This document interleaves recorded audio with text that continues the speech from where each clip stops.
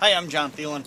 We're out on Mille Lacs Lake today. I'm going to show you a different technique, a different way to catch fish when the bite's tough. And you look around, you look behind me here, and you're going to see glass calm water. Most of the time, people aren't going to go fishing today, or they're just going to go out suntanning. We're actually going to go out catching. Stay right where you're at. We'll show you how we do it on a day like today.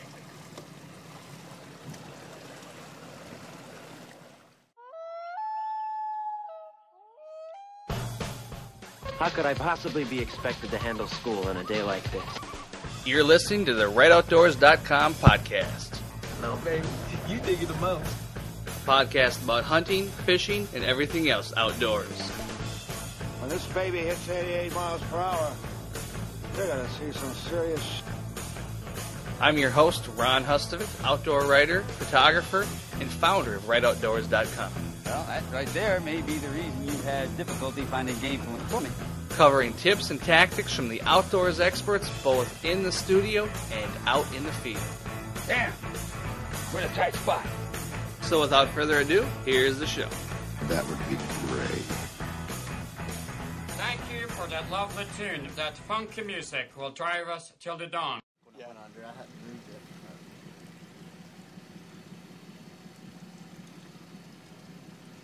A lot of times people think that you can't catch these fish on glass calm days. And what you got to realize is they just don't move as much on glass calm days. So you actually got to drop right on top of them. And that's what we're doing driving around here, is we're getting right on top of the fish because they won't move around as much without the wind blowing.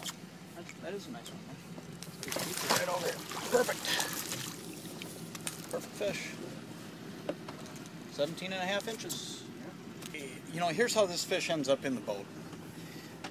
It's a glass calm day, and if you look around, you'll see that there's no action in the water. What happens when you have the wind blowing is it stirs everything up, it gets the bait fish moving, and it makes the walleyes move to chase down the bait fish. When you get a glass calm day like today, a lot of times what happens is you'll get an algae bloom. We've had a bug hatch overnight. These fish are full, and there's nothing to make them move. So they're all just laying around, and I'll see pods of 2 or 3 of them on my graph, and all I'm doing is stopping the boat, we're flopping the bobbers right over the back and putting it right on top of them. And the fact that these fish won't move horizontally right now to chase down bait is totally offset by the fact that they will come up if you put it right in front of them. So that's what we're doing. But the whole key is getting on top of the fish and dropping a bobber over the top of them. If we drifted a Lindy rig by them, or say I went by with the trolling motor with a Lindy rig, they won't chase anything horizontal today. So that's why we're having to do it this way. And it's very effective. You catch a lot of fish. So don't think that on a glass calm day you can't catch fish. You just got to change your tactics a little bit. It's only a single, but we'll try them. Usually I'm looking for more than one, but after driving around there a little bit, I didn't see them. So you know what, we'll take our chances here and try for the single. A lot of times you can make that one bite. Now the shaky camera work you're going to see here is just to prove a point. We mark the fish, we toss the slip bobbers overboard, let them drop down, and bam, all of a sudden, it's not very long, and we got a fish yanking down a bobber. And this is how you do it. This is why it's so effective. You take some time driving around, but when you find them and you mark them, boom. Pretty decent fish. Good. You know, that one there was actually a single. Nick picked that one up. I mean, we dropped right on top of it.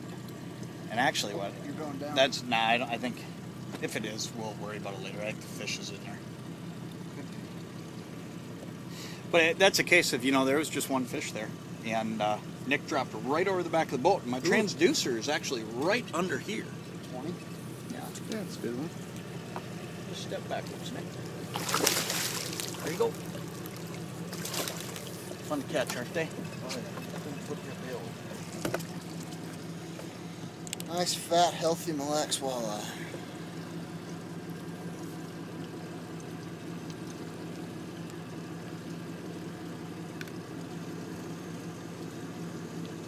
Get him right up in there.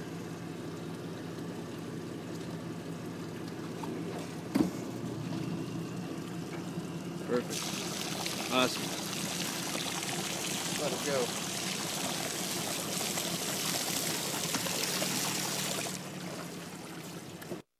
I'll show you what I'm doing here. This is actually, let me start by showing you what this is. This is bait, okay?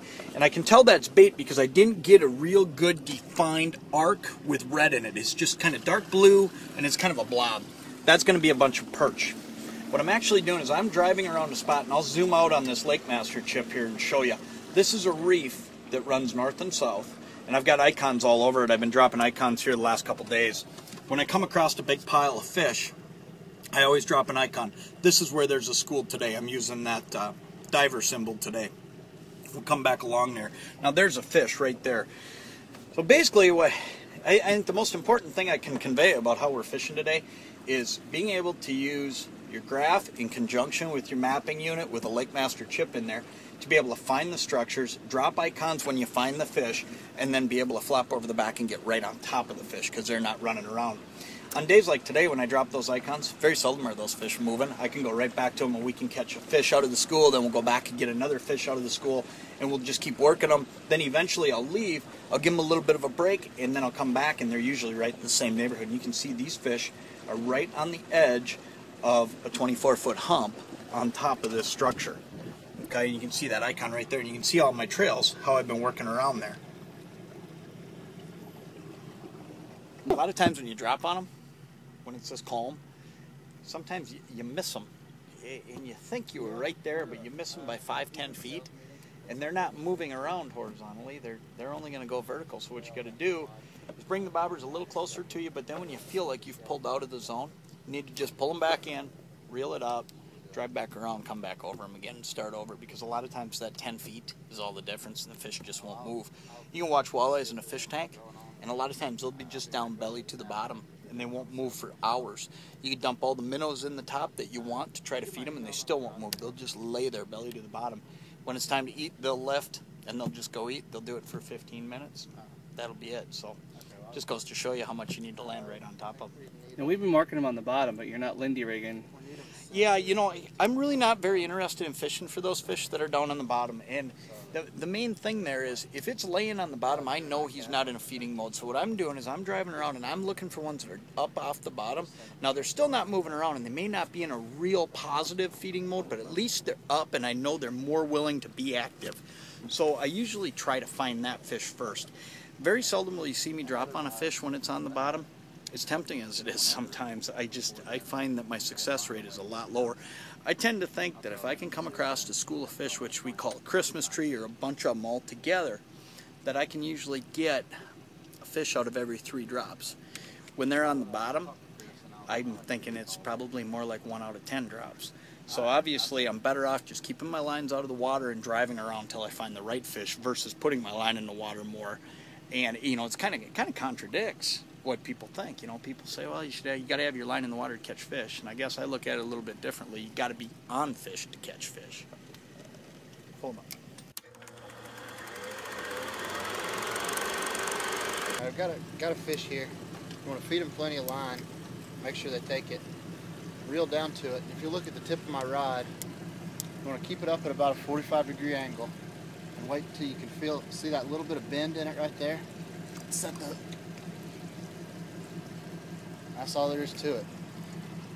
A lot of people, and myself included, tend to want to point the rod at the fish when they're reeling in the slack.